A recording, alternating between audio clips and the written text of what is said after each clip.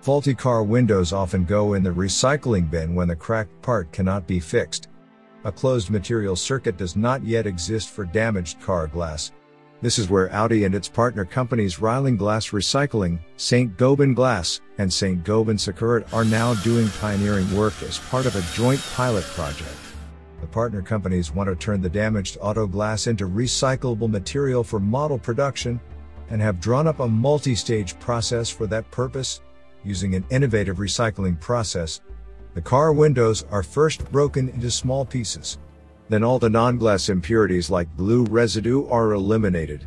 The resulting glass granulate is melted down and turned into new plate glass. That plate glass is then turned into a new car window. If this pilot is successful, the windows that are produced this way will be used in models in the Audi Q4 e-tron series in the future.